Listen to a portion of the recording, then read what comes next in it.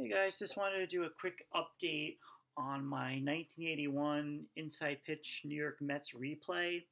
I saw this about a couple months ago, and right now, so I have this thing that I made on numbers through on my MacBook.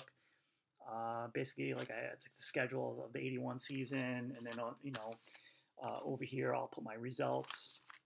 Like the '81 season, it was a strike year. So June, July, the baseball season was put on hold. So basically, it's just 105 games that season. So I thought, doing a replay, 105 games shouldn't be that bad. So I did pretty good the first half. The Mets in '81 were really bad.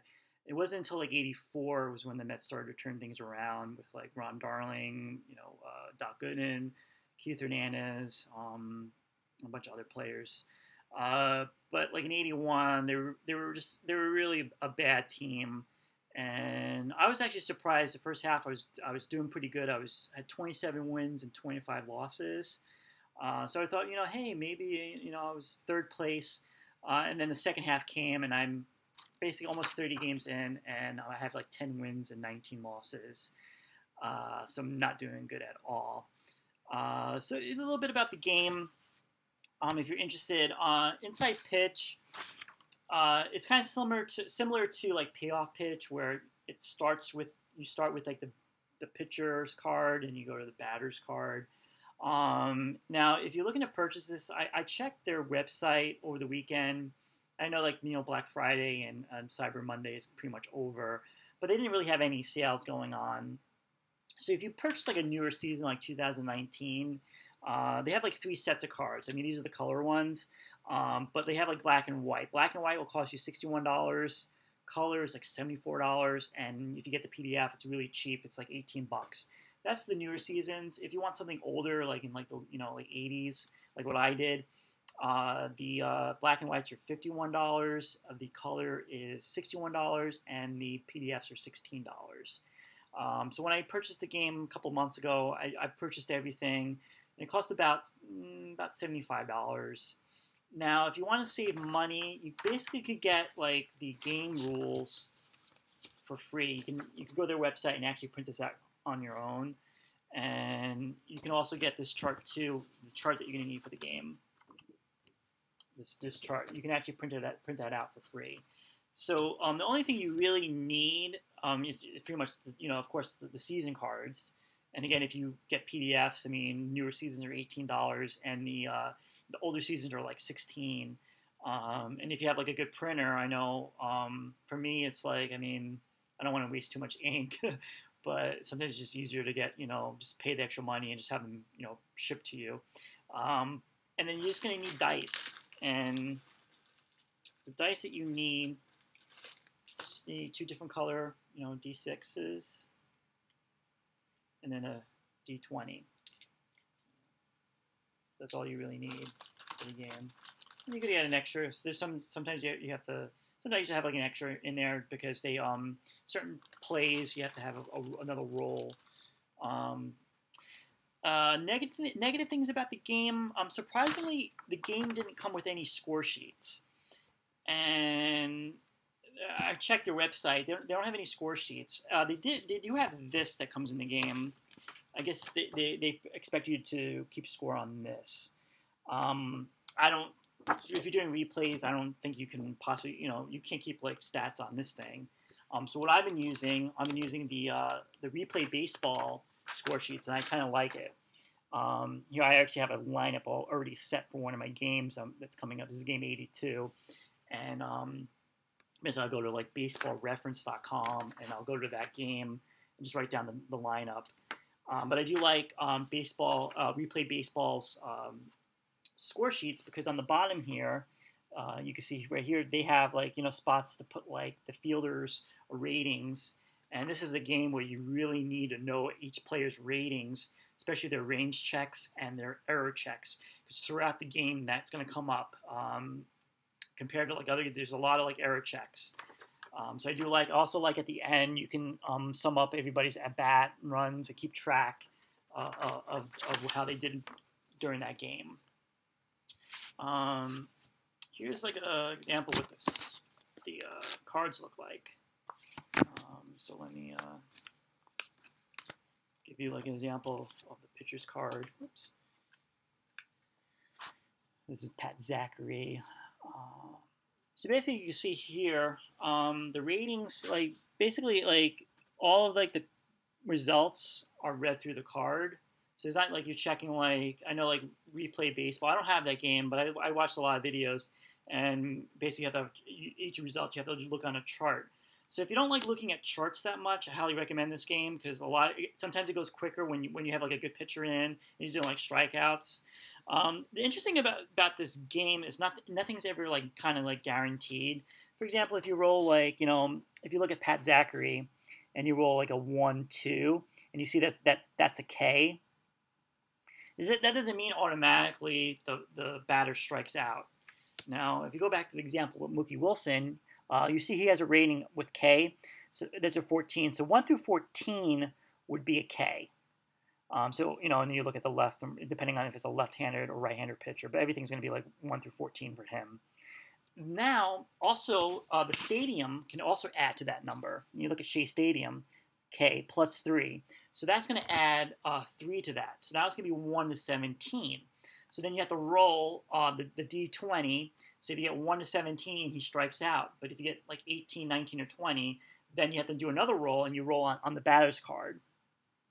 So again, it could be one bat can be multiple rolls, and that kind of slows the game down. Also, there's like I mentioned, there's also a lot of range checks. If you look at Mookie Wilson's card for his position, center field, there's a 5, and in parentheses there's a 3, and plus 2. Plus 2 is his arm rating, but the 5 represents his range play, and the parentheses is his error. So there's certain times when, like, for example, if you look at Pat Zachary's card again, let's say if you look at the column 1-1 there, this RP, that's range play. So if you hit that, you go to here, and you roll the result on here, and then, for example, if it's like an S4, which is like a single to second base, you have to check the second base's range play. And it's like, for example, if the range play is like 1 through 3, and you roll like a 2, that means he makes the play. So what the thing is for example, like a hit can be changed to an out, or an out can be changed into a hit. So that's something to consider. So that's like the unpredictability of the game. Like if you play like Stratomatic, a K is going to be a K. There's no other check on that. Another thing that I find kind of confusing, and something I can't, is the runner advancement charts here. So I always have this open on my desk when I'm playing, because it's kind of hard to remember, because you have to consider like the base runner, his rating, because each, of course every batter is gonna have a different rating. Plus there's if there's like if there's like a matter if there's like 2 outs, you add like 1 to the rating. So it's all like all over here. The rule book is not that, it explains everything really. I mean, it's a good rule book. And what I do is when I first started, I watched a lot of videos on YouTube on how to play the game. But back to my my replay, a little update. So again, in the first half I was doing really good. Second half, not so good. So I'm about. And for some reason, like I'm really bad at playing at home. I have 12 wins and 27 losses, and away I'm 25 and 17. Usually it's the other way around, but this is just rolling a dice. So I'm doing really bad at home. But definitely, I mean, for replay, like the thing is, like if you're doing a replay, do you want something that's kind of accurate to like how the real season played out? I think the game is accurate, because it would be something if, like, I know in the 81 the Mets were really bad. So if I'm really good, like if I'm playing this game and I'm like, have like it's like really good record, then something's kind of like, then I guess this game is not close to the real life. But now, like seeing how I'm kind of like doing really bad, I'm like, and the Mets were bad in 81. It's kind of like, oh, this game is kind of like accurate. I've been playing like. Before this, I started playing a replay of the 87 season with History Maker Baseball, and I just felt like the stats were just a little bit high compared to real life. I think Keith Hernandez had like 18 home runs or something like that, and I'm like, it's kind of not really like how the real Mets were, but I highly recommend this game if you're looking for a new game. Again, I did check. The cards are not going to be on sale, but if you buy the PDFs, it can, depending on what season, $16. Newer season are $18. They pretty much have every season. This is what I went to check them out originally, is because I was looking for something. Like, I originally wanted to play 86, but I was like, maybe get like a challenge, maybe play a season where I don't know much of the players. So throughout, playing it, I can learn more about that season. So I picked 81, but they have every season, older seasons. I don't think they have. I don't think they. There's a couple of seasons they don't have. I don't think they have 91. Uh, but yeah, and I don't think they have 2000. They don't have 2000 for some reason. If memory serves me correct, I don't think they have the 2000 season. But definitely worth checking out. Uh, Again, another negative thing about the game is they don't have an instant results chart. So, for example, if you're doing like a replay and you want to play you don't want to play every team in the league, so sometimes you just roll a dice to get the instant results. Like, I know Play.com has it, especially for History Maker Baseball. Payoff Pitch might have it too. But yeah, they don't have it here. So basically, when I do like my replay, I go to baseballreference.com and I go with the game and I'll check off like what each team, if they won or lost, and keep my own standings. But that's like a negative thing about the game, especially if you're doing a replay.